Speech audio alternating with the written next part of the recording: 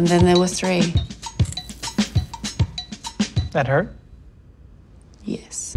I'm Celia Pacquola, comedian, actress, writer. I also have a degree in engineering. Kidding. Like, I know myself so well that I can see futures that won't be mine. I can see into the not future. Like, I know myself well enough that there are certain things that I know 100% will never be part of my story. I did a Bachelor of Arts, professional writing drama at Deakin. What was good about it is that it was broad enough because I just knew I liked writing and drama.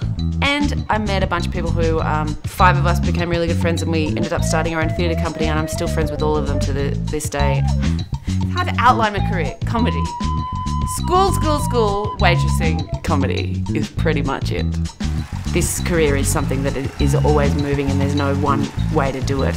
And I found just being open to being versatile and trying different things means you've got more strings to your bow and you're very attracted to a lot more paths. I try and choose stuff that excites or scares me, stuff that I feel like I'd be proud to look back on as part of a body of work.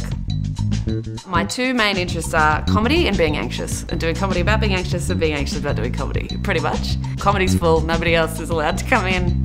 Just try something else. Engineering seems good. Try engineering. And he was like, no, you can't die because I love you. And I said, you have to go on.